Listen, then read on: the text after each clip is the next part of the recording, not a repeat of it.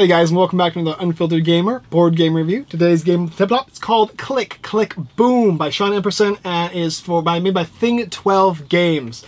Click Click Boom is for 2 to 6 players. It takes about 20 to 30 minutes to play the game. In Click Click Boom, you're going to be playing as a little animal who wants to make everybody else go boom, and that's the idea of the game. So you're gonna have a hand of cards that you can't look at, kind of like blind man's bluff, and the person on your right and on your left is going to select a card from your hand, which you still won't be able to look at. You'll put those guys down, choose one with everybody else, and flip it over and see what happens. All the cards are not good for you. You're either going to lose coins from your purse, or you're going to have to put coins into the middle to play as a gamble, or you're going to go boom and be out of the round. There's 3 total rounds. The person at the end of each round is going to collect all the money in the middle of the pot, and everybody else who went out is going to keep whatever they have after they have lost it. Your objective is to suck out all the money you can from everybody, and then make them go boom and be the one person to get everything. Let's go ahead and check out what comes in the game. So here we have Click Click Boom and everything that's going to come in the game. You're going to get the box of for the cards. You're going to get a rule book along with a bunch of playing cards and some tokens. Now each player is going to get these hands with the boom 3 of the pay to win, put 1 point in the pot, or even lose 2 coins, along with characters and their ability cards. These guys over here are promos, and this is a little card that's going to explain how each round works. Pretty simple though. And these are coins you're going to be getting and basically going to be putting into the middle of the pot. A big plethora of things and all the little cute artworks from things that remind me of Happy Tree Friends. Let's go and tell you how setup works and how to play around. Alright, so how do you begin setting up the game? Pretty simple, right? You're going to get a hand of cards. They are going to be 6 cards in total. 2 of them are going to be the red ones, which are steal 2 coins, and 3 of them are going to be the put 1 coin into the pot. The final card is a boom card, and that will get you out of the round. There's 3 rounds in the game total. You're going to start with 8 1 coins and 1 big gold one with 5. To begin the game, everybody's going to put 1 of these little guys into the middle to ante up for the pot, so everybody has something to put in every single round. And then it's pretty simple. You're going to be using this scorecard along with your character. Everybody is going to have their own unique character, and you can choose to play with the abilities or not with the abilities. That'll be up to you. And they're going to also have these little abilities here, which will tell you start of your turn. You can peek at a card in your hand before choosing to decide whether or not you want to place that down and then pull it up and destroy yourself. Each of these abilities can be used once per shootout or round, and after that they can't be used again until the next following round.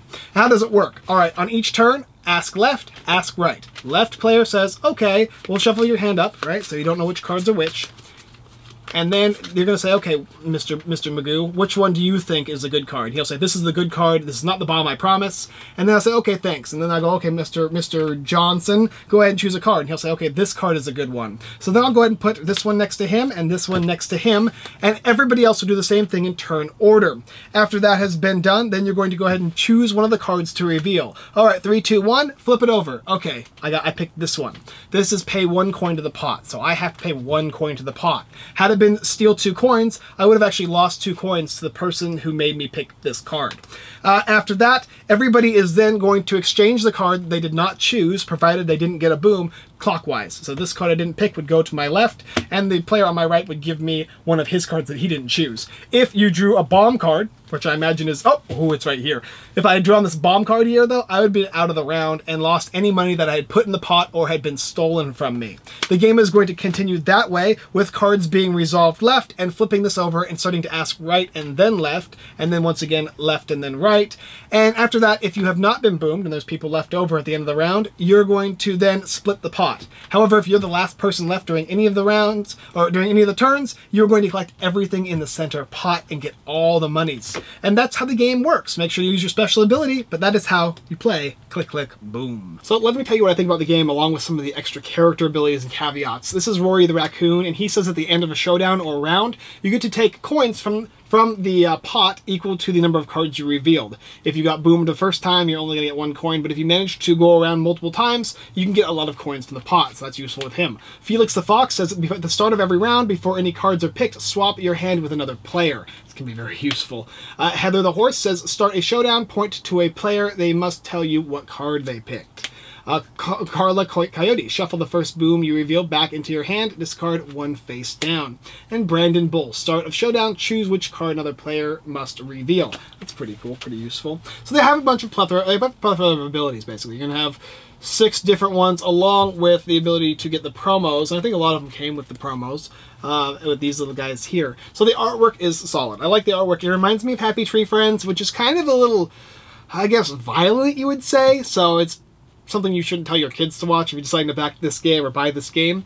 But at the same time, if you like that kind of jokey, more violent humor, then you'll like that. This has a little bit of violence because you have the little, you're not really using guns or anything like that, but it's the idea of shooting with your players. Eventually they're going to go boom, right? So it has that blind man bluff aspect as well. Players are going to be choosing back and forth, and you'll have the option of choosing between the 2 players. If a player picks one and the next player on the other side picks the same one, you're going to randomly select a card from your hand yourself. So if they both pick this one, I can say, okay, well, I guess I'll choose this one. And you'll have the option of either selecting the card they both picked or the card you selected randomly, which is kind of cool, right?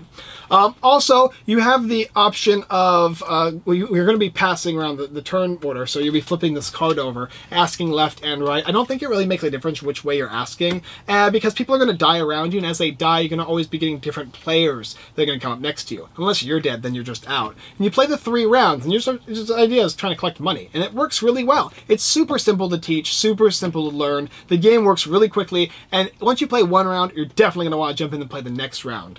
I don't really have a lot of negative things to say about the game, other than it's a little cutthroat. Maybe there's a small tidbit of violence, I guess you could say, but realistically, I think it's a family game. It's a game I could definitely see myself playing with pretty much anybody, and it's definitely a gateway game I would recommend. Strongly recommend, in fact. I love these style games, and I think if you even have an inkling for this one, you should definitely check it out. Description below.